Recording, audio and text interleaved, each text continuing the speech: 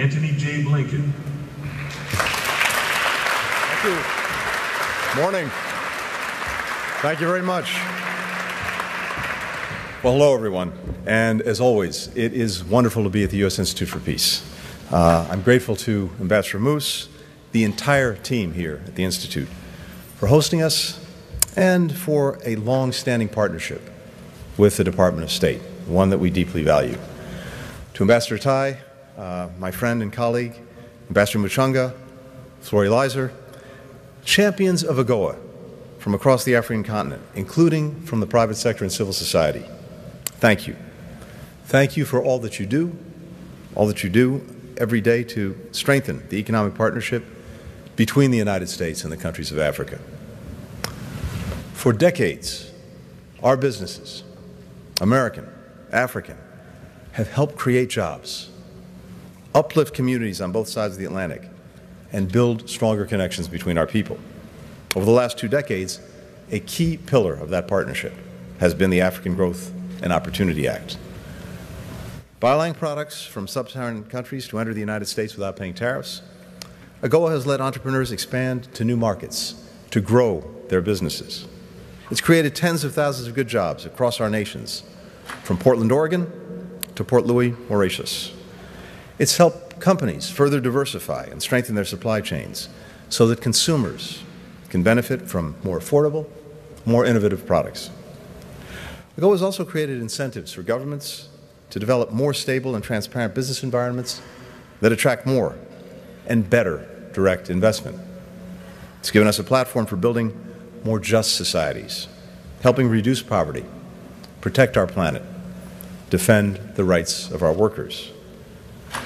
As we approach the renewal deadline next year, President Biden and our entire government fully support reauthorizing AGOA, and will continue working with our colleagues in Congress to make that happen.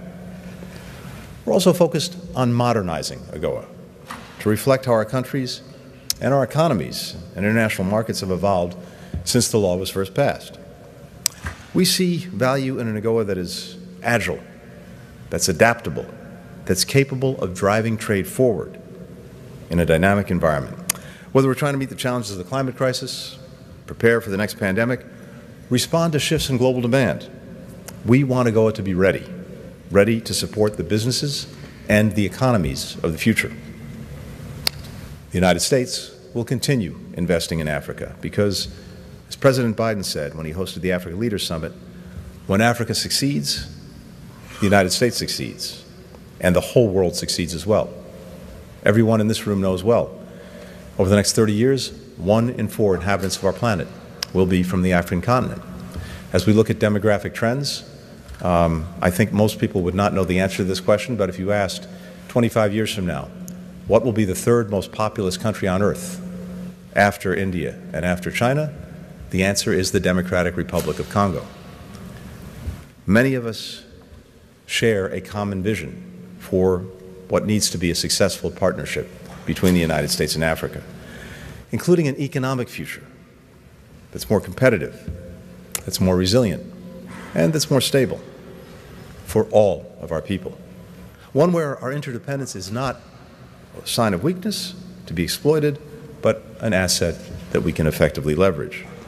So, we've been working alongside governments from across Sub-Saharan Africa to invest in our joint strengths and to help shape a shared economic future.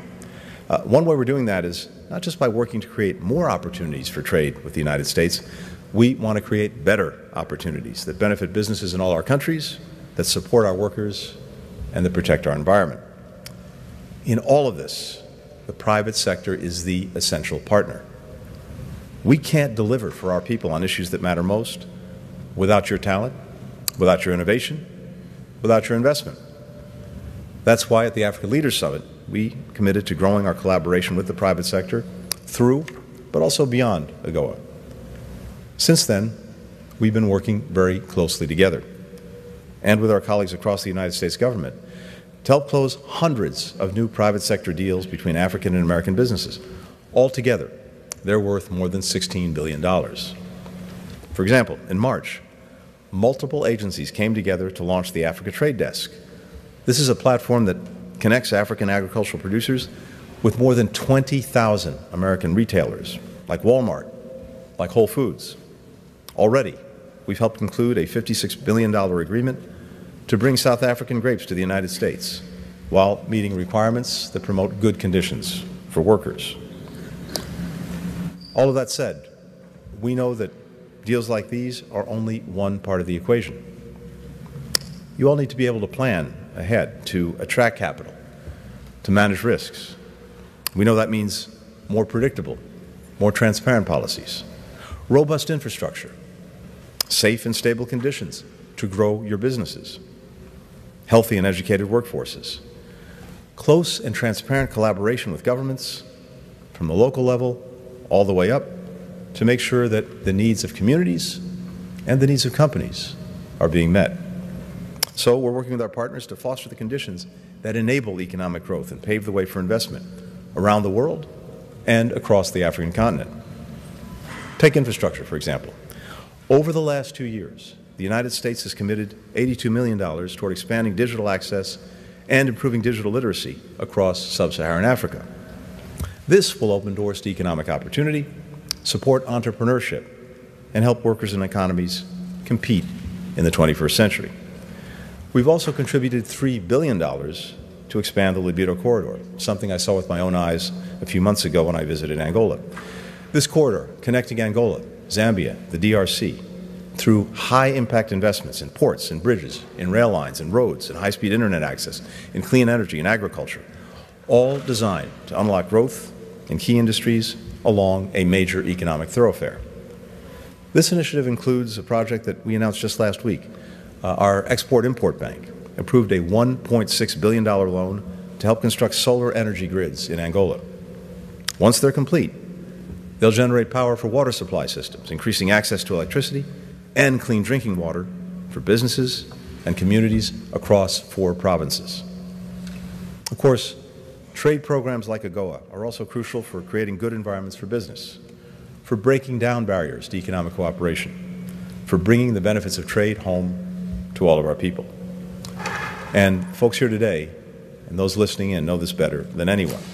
So, in the months ahead, I'd like to ask one thing.